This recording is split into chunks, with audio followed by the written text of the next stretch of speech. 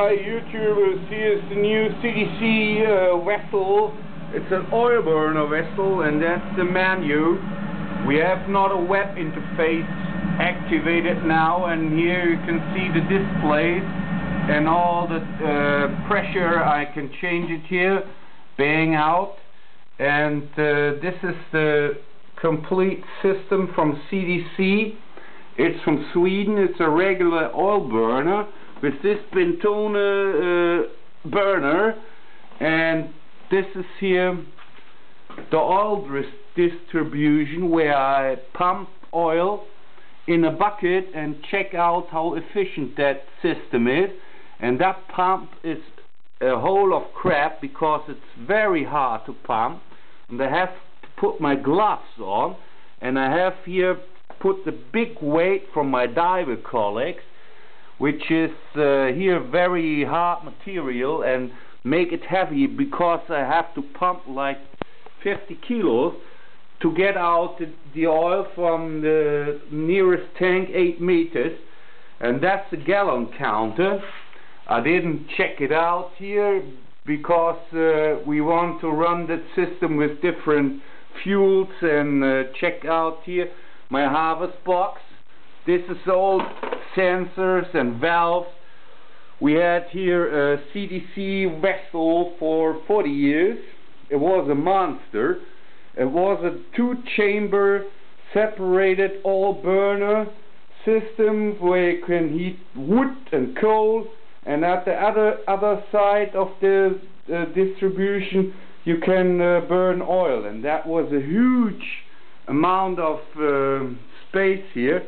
And now we have this new system here, which has different systems with different temperatures. This is a pump for the floor heating here, which has different temperatures and mixtures, and speed can up the pump. And here, this is the regular heating system, which everyone knows, and this you can distribute another temperature to that line, and here you can change the speed of the pump and the efficiency.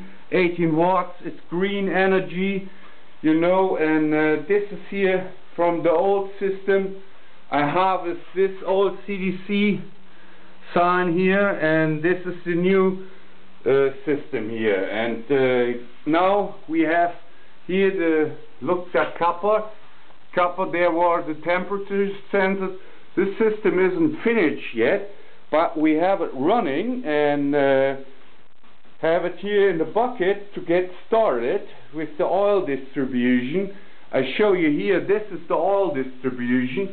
It comes with 3 different lines, and I have a triangle, and here is the warning system for the tank. You can check it out here if you got leakage in your oil tank, and you can check out the level of the tank. And that's all very complicated stuff if you run the 3 system. And this is always for here, this is hot water distribution, and that's cold water distribution. And here we have a little leakage. They adapted this with the new system and fixed it all, but here they must come back and fix this leakage there, because it's all old crap here, and they repaired it and adapted it from the new to the new system. And so we have a lot of space here inside now, because this big double vessel system is gone, and we had this CTC that's made in Sweden, and it lasts very long. And in Sweden there's very cold, and they know how to heat in Sweden, I think. And so we bought CTC again because we're very satisfied with this stuff of this is the vessel type here. I show you this here, and this is the overpressure pipe, and I made a little box because it leaks if I got overpressure. And so I packed all the bucket here in to test it. And that's the chimney here, and the chimney has a damper flap because when the ignition comes, it comes to an overpressure, and that damper flap stops the overpressure and opens, boom. And that's here for the used air, and here's the fresh air. I show you here, and that side where the cat flap is.